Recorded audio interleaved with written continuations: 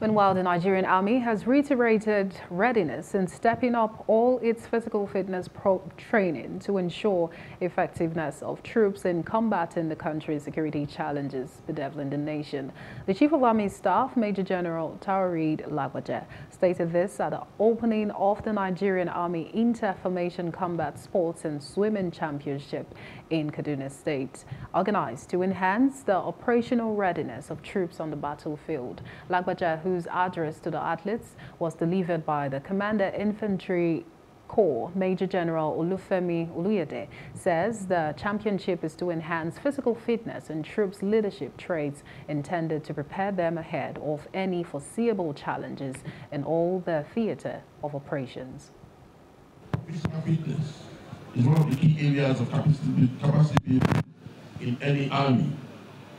Hence, I consider it imperative to ensure the promotion of physical fitness of all Nigerian Army personnel, to transform the Nigerian Army into a well-trained, equipped, and highly motivated force towards achieving our constitutional responsibility within a joint environment.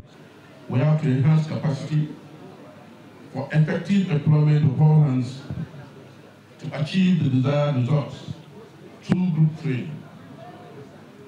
We are therefore stepping up all aspects of our training and combat readiness. Physical endurance and operational readiness of troops will be given due priority across board. Places on ensuring the operational readiness of the Nigerian Army under a competitive sporting atmosphere, and also to work at imbuing personnel with the requisite competence towards achieving the specific objective of the 2023 training year. The objectives of this competition, therefore, is to improve troops' combat efficiency, physical fitness, enhance troop leadership traits, use of initiative, results of concerted efforts by the division of other sister services and security agencies. We have embarked on robust operations under the guidance of the Chief of Army Staff. For all our participants and technical officials to take the competition seriously and abide by the rules that have been laid down. It is hoped that all competitors will make good use of this opportunity and be worthy ambassadors of their formations, as well as the Nigerian Army at large.